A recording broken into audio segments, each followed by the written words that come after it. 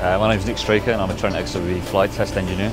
I've worked on the Trent XWB for around 6 years now. 5 years of that has been based on site with Airbus. The first few years were on the Airbus test benches, integrating the first FADEC units, and then I moved to the flight test campaigns. So there's both the A380 flying testbed and now we've just come into the end of the A350 full aircraft certification program.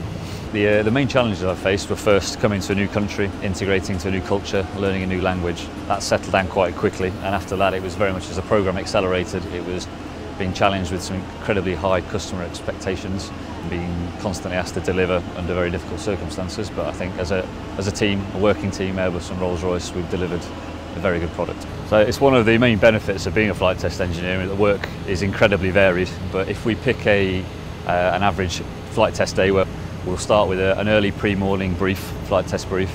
We'll proceed to the flight, and the content of the flight can be incredibly varied, from anywhere from performance work to fault accommodation or even high or negative G manoeuvres.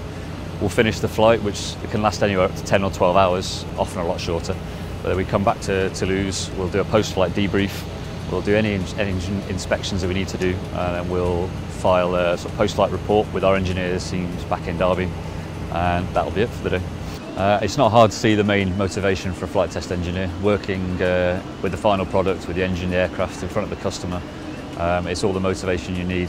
You have the ability to directly influence the project, and yeah, it's incredibly rewarding.